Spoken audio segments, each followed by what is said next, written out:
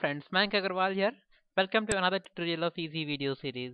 Here I am going to show you how to encrypt files using command line in Linux or Ubuntu using GPG command. Okay, coming directly to the point, I just come to my terminal. For example, my current directory has mayank.tar file. You can only compress your files. Okay, I have not tried on folder. You can just tar your folder. Okay, so I will encrypt mayank.tar. Okay, so command is gpg minus c and the file name. Okay, press enter.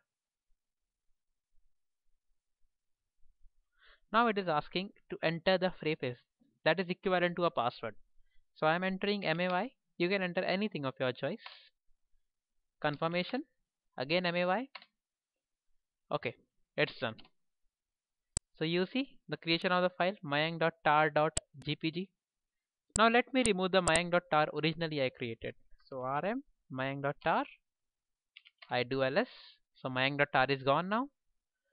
So now we need to decrypt this file. Okay. So for decrypting it is simple, gpg mayank.tar.gpg. Okay, the gpg file name. So it is asking to enter the password. Let me first enter a wrong password, say abc. So it is telling bad key. So even now if you see ls, mayank.tar is still not extracted unless I give the correct password. So gpg mayank.tar. Now enter the correct password may.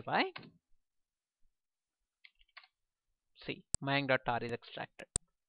So this can be done with any file. So the tar file I can do this with any. For example, I wish to encrypt the source.c. Okay. So gpg minus c is for create, sor.c password. I enter only q. Okay. Source.gpg is created. I just remove the original file. Okay. And now I decrypt it. Asking for the password, that is q.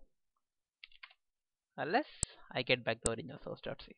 That was so simple. So now you can send your encrypted archives across to your friends. Thank you for watching the video. Please subscribe.